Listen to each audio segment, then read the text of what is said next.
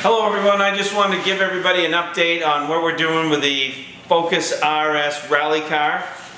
This is the car that we've done a lot of little modifications to, and we talked about the brakes a little bit. The 15-inch wheels work well with the brakes. The only difference was on the rear. I wanted to mention that the 15-inch wheels will go on with the stock brakes, but you have to modify the handbrake cable. You just have to grind the handbrake cable off at a little angle, and then you have to go upstairs inside the car and make a small adjustment on your handbrake adjustment. So the handbrake adjustment's inside the car. You pull the panel off around the handbrake, you'll see, I think it's a 13mm nut. You're going to have to give it a turn or two before the rear handbrake cable stops rubbing on the rear brakes. So on the rear wheels, I'm sorry. So the handbrake cable rubs on the wheel going by. You have to grind it off, and you have to give it another turn or two to adjust that cable just enough. So the rear brakes are stock. 15-inch wheels will fit on there just barely if you grind the cable and make an adjustment. So that's the brakes sorted out with 15-inch wheels. It's going really well. The next thing that we did, obviously we have mud flaps and underbody protection. We found that on the front mud flaps we have a support, so really we have two mud flaps. A lot of you folks can just use one mud flap, but for heavy rallying we sometimes have a mud flap enforcement.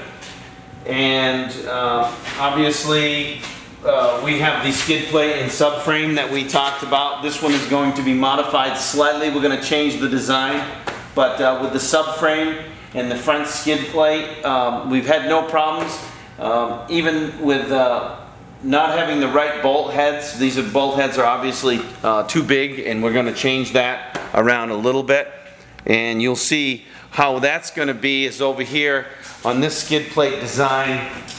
This is what we normally use on our cars. Is we have a reinforcement around the bolt head. So it keeps so the bolt head, even it'll be an oval button head type of bolt, that it'll have a little place for the rocks to skid over the bolt head. That's kind of how we fix that. And of course we're always venting out air. Needs to be to get out from underneath the hood, so that's how that design is done. One of the other things I wanted to go over is the rear underbody protection. The rear underbody protection on this car is very similar to what we use on the Fiestas. This type of plastic is secured on the front. We bolted onto the front like this. We usually have a little overlap with we're going to have a different floor protection, but this bolts to the front, runs along, it bolts to a piece of belting. So we cut this just right. We have a belt that goes over the rear control arm, and this belt holds the flap up in the back. So as the suspension goes up and down, it protects the front of the lower control arm. It protects the brake. It protects a lot of stuff having this on the rear. So when you see the damage from the front tires throwing rocks, keeps most of the damage down in the back. We're still going to have a rear skid plate, but for right now we have a bit of heat. We want to make sure we deal with the heat on the rear drive unit, so we have not got the rear skid plate in place. So right now this is all the underbody protection we have, is mud flaps and these rear flaps. Soon we will have the floor protection and then also the rocker guard protection. It's likely next we're going to remove the rear plastic rocker guides and put Kevlar. What else have we done? The suspension on this particular car is raise the car. We removed the sway bar links. So you see in the rear there's no sway bar. In the front we removed the links that go from the sway bar to the strut. So now we have no sway bars hooked up. We've increased the suspension travel by over 2 inches. This particular strut I'm using is the Bilstein 46mm 5.8. strut with the 360 on the rebound, 380 on the rebound, 180 on the compression. I believe that's what it is. And we use a 250-pound spring, 12-inch long. So we have 2 more inches of travel. It's much stiffer. The spring is about 30% stiffer than the original. It seems to be pretty close for gravel.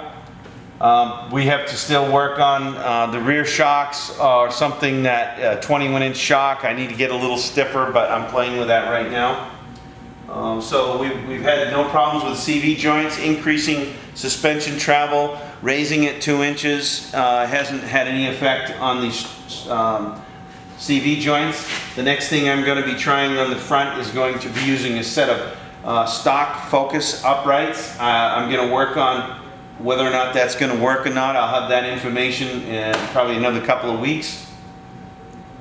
And we have to work on, I believe oil cooler will be next. We have a bit of a high oil temperature when you're really driving it hard, so engine oil temperature will be brought down hopefully with an oil cooler.